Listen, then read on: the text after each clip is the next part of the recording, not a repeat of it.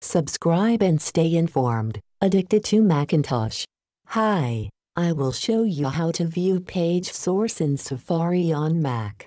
To view web page's source code in Safari is simple. First, on Safari, go to the menu and choose Preferences.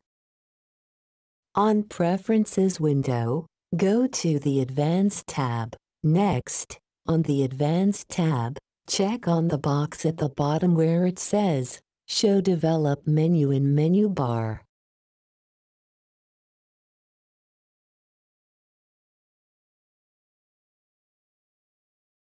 Next, on the menu bar, pull down the Develop menu, and select Show Page Source from the menu options. The web page's source will appear on screen in the Web Inspector Sources section, a web developer toolkit built into Safari. It's that simple. Hope you liked this video.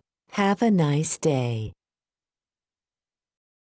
Subscribe and stay informed. Addicted to Macintosh.